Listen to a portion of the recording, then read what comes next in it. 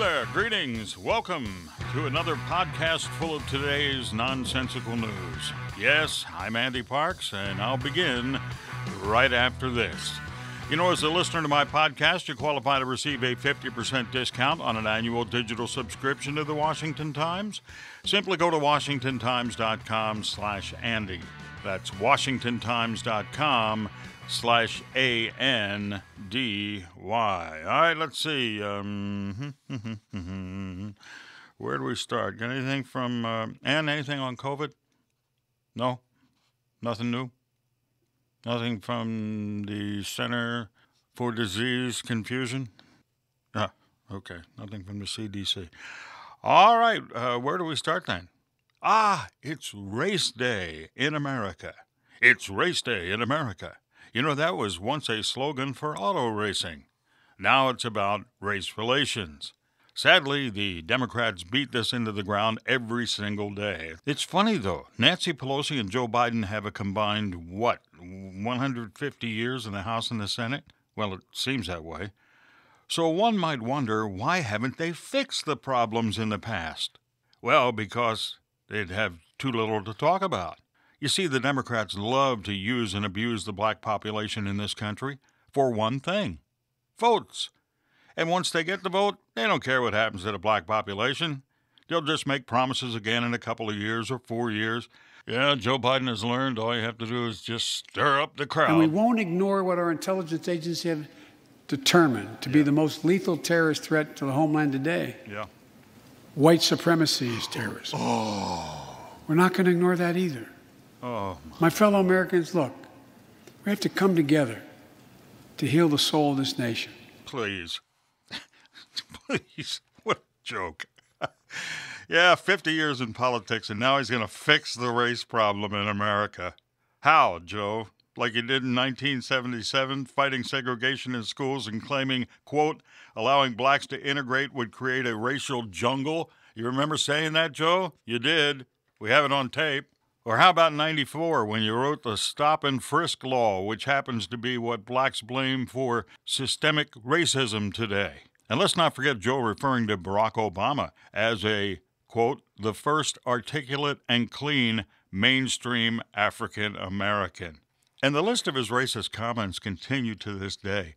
And now he says he can fix it. God help us all. Meanwhile, Space Cadet Kamala Harris only wants to fix it in one way: don't punish blacks for crimes they commit, and take the thugs that have done nothing to help society by presenting them to young Americans as heroes. Why not defund the police along the way? Close the prisons. What a plan.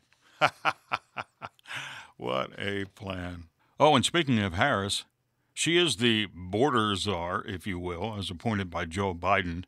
And her staff is not happy about it. Seems she has done absolutely nothing to help the situation in 2.5 months since she assumed the position. Oh, and still no visit to the border. How's that border crisis working out, huh? And speaking of the vice president, stepping in it, did you catch her Memorial Day tweet to the nation? Yes, it featured a photo of her smiling and looking skyward and telling everyone to enjoy the long weekend. Of course, she made no mention of those who made the ultimate sacrifice so she could enjoy her long weekend. She and creepy Sleepy Joe had to make amends after they were bombarded by everyday Americans for not mentioning the fallen. I had mentioned the border earlier, and it seems that DHS Chief Alejandro Mayorkas, after saying the border was closed last week, is now looking at letting some of the garbage of all garbage enter the country by allowing them to not answer questions regarding gang-related activity. What are these people doing? They're supposed to work for us. Remember? They're incompetent. Are illegal votes that important to Democrats that they're willing to risk innocent American lives? I guess so. There's no other reason for letting this pond scum into the U.S. than to harvest the illegal votes for Democrats. You know, it's funny. Just last week, a liberal told me we must have open borders. Why? Oh, because they'll take the jobs Americans won't take. I see. You know, there was a time that wasn't a problem. Young people looking for a first job or to learn a trade used to perform these jobs. those jobs that no one wanted. I know. I had about 3 of those jobs. One included driving stinking garbage to the dump on a regular basis. Today, that is so far beneath the liberal left and the young people in general, they won't even get up and leave their video games in mom's basement. So bring in thugs to work those jobs. Right, Alejandro? Well, what else is in the news? The Russian hackers are at it again. Yep, the same computer geeks and thieves that hit the Colonial Pipeline have now hit the meatpacking industry. The JBS facilities supply the U.S. with about 25% of all beef. So far, the pork facilities haven't been affected.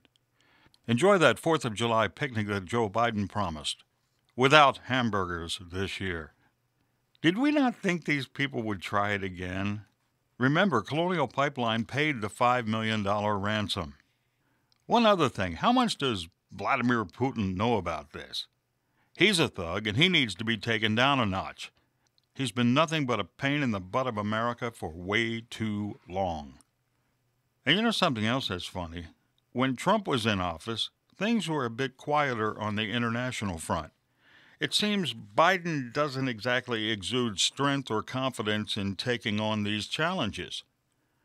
By the way, did you see where Biden wants to help the Palestinians with cash while they're stomping on the American flag in the streets? Real smart, Joe. Real smart. It was another brutal week for shootings in America. Look no further than Houston, Baltimore, Chicago, New Orleans, New York, L.A., and Miami, where a rap concert was just getting fired up at about 12:30 in the morning. 3 gunmen opened fire on the crowd, killing 2 and injuring 20. Some patrons at the event returned gunfire with illegal handguns. In fact, the overwhelming majority of weapons used this week were obtained illegally. Yet right away, the left called for tighter gun control measures, because surely it's the gun's fault. It can't be the person firing the weapon, unless, of course, it's a white cop killing black thugs. Then it's the cop's fault and not the gun. You know, it's like saying the car caused the accident, not the person behind the wheel. And just think, things will get much better when we defund the police. This just in, former MSDNC host and sexual harassment expert Chris Matthews said that Republicans who support former President Trump do not understand democracy. God, that is priceless coming from him. This loser lecturing us on democracy. The left hates democracies. Socialism is their preferred way of life. Ask your buddy Bernie Sanders, Chris. And finally today, from the dumbest of the dumb, comes Hollywood actor, former candidate for governor of New York, and activist Cynthia Nixon. It seems Cynthia is upset that people are being locked up for shoplifting. Yep, just when you think Hollywood stars can't get any dumber, I assure you they can. It seems Miss Nixon was upset that CVS decided to close 17 stores in San Francisco alone. Why? Because they're getting robbed every day. Yep, she said, quote, "As so many families can't make ends meet right now, I can't imagine thinking the way to solve the problem of people stealing basic necessities out of desperation is to prosecute them." Earth to Cynthia. Businesses do not open every day to get robbed every day. Pretty simple. And by the way, if you're that concerned, leave the doors open when you exit your $3.2 million Manhattan condo when you go to your $1 million an episode reboot of HBO's Sex and the City. And let anyone come in and take what they want while you're gone. Make sure the refrigerator is full and the bar is stocked. And the service elevator should be available for those who want to steal your furniture. Problem solved. Cynthia Nixon. Another product of a liberal education. Thanks for joining me today, and remember to receive a 50% discount on an annual digital subscription to the Washington Times. Go to washingtontimes.com/Andy. You'll get 24/7 digital access to the Washington Times at 50% off. Go to washingtontimes.com/ANDY for more information. I'm Andy Parks. Have a great day.